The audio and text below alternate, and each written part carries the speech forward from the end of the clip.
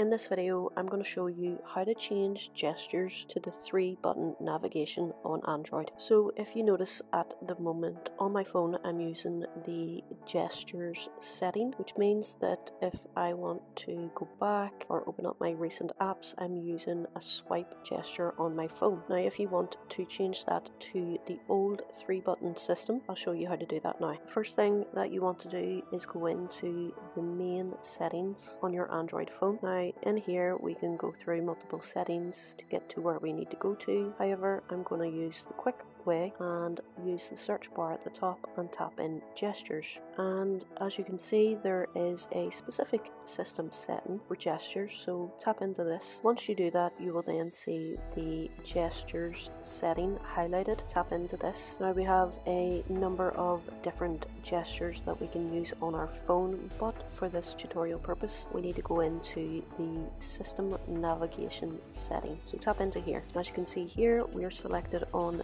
the gesture navigation, and we do have a settings button beside that. I'm going to tap into that and show you exactly what that does. We have an option to swipe to use the Google Assistant, and we can also adjust the left edge and right edge of the swiping gesture. I'm going to go back and show you now how to change it to the 3-button navigation. So just under the gesture navigation you can see 3-button navigation. All you have to do is tap on this to make it default as your main system navigation. You can also go into the settings of this. The only option we have here is to hold the home button for the Google Assistant, and that's basically all there is to it. I hope you found this video helpful. Thank you for watching. Until next time, peace.